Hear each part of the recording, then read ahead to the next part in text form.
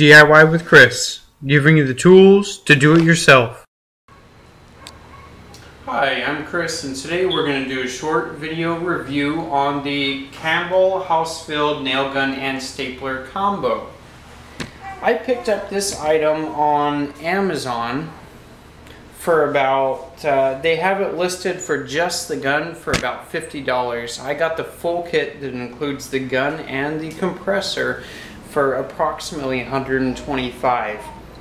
I've been using it for some small projects like putting together some shadow boxes and stapling some other items together as well. It has worked very well for me. It does have very small brad nails and staples on it, so it does a very good job for fine work.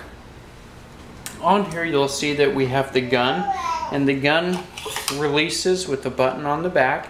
You load your staples in right up top right there, as you can see, and then after you've loaded them in, your staples or your nails, either one, then you just push it forward and lock it back in place. Very easy loading,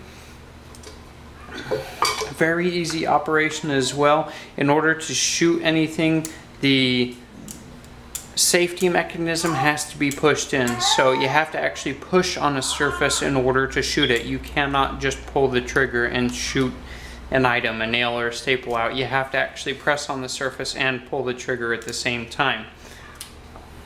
It is a very lightweight nailer and stapler. You do just hook the hose up right here in the back, and this did come with the compressor. I couldn't tell you the length of the hose because it is curled up, but it'll just hook on right there really nice. It's very easy.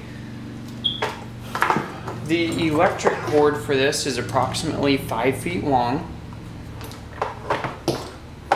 Up top you'll see right here you have the 2 gauges, and what you're going to see is on the right hand side right here you're going to see the current pressure on the tank, and then on the left side you're going to see the current pressure of your outgoing item. So whether it be your nail or your staple, that's the current pressure that's being used to shoot it out.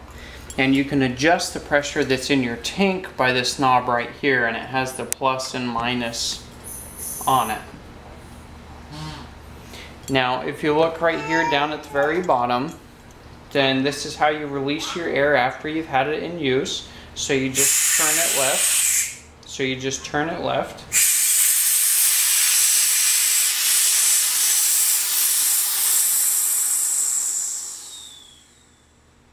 And you can drain your tanks that way. The capacity is for this is 100 nails or 100 staples. It is a slide loading magazine. I have enjoyed this stapler very much. I haven't had any problems with it, no misfeeds or anything.